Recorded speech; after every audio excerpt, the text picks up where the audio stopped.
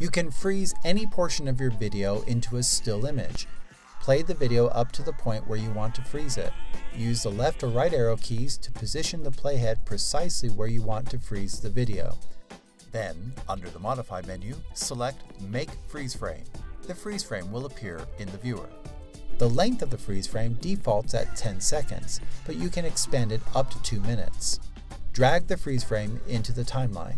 Then deinterlace the freeze frame to remove any unwanted fluttering that can occur when you freeze on motion. Double-click the freeze frame first and then, under the Effects menu, select Video Filters, Video, and Deinterlace. A green or red bar might appear above your clip in the timeline, telling you that the clip needs to be rendered. Rendering simply applies the filter to the clip one frame at a time so that it can be viewed in real-time playback.